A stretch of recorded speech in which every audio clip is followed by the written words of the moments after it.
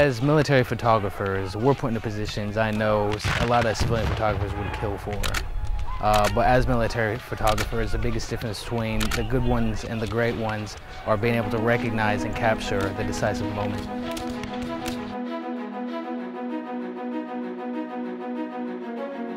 Some of the most iconic and reproduced photographs of all time are either taken by military photographers or have some type of military tie. For instance, the Iwo Jima photo. The decisive moment that was captured inspired billions of dollars of aid for the war that changed the complete outcome of America and the world's history.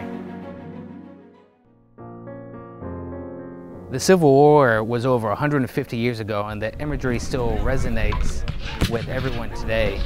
Being able to capture that decisive moment back then, being able to recognize that peak moment of emotion, of action, is even still the same as it is today.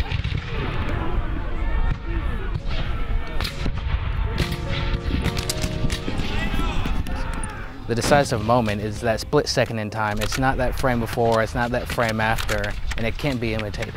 It's priceless. It has the ability to inspire millions, it has the ability to start revolutions and change the world.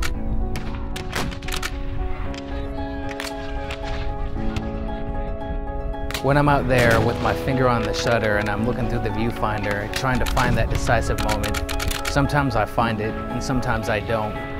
But that's every photographer. It's a journey that doesn't end. It's a start that doesn't have a finish.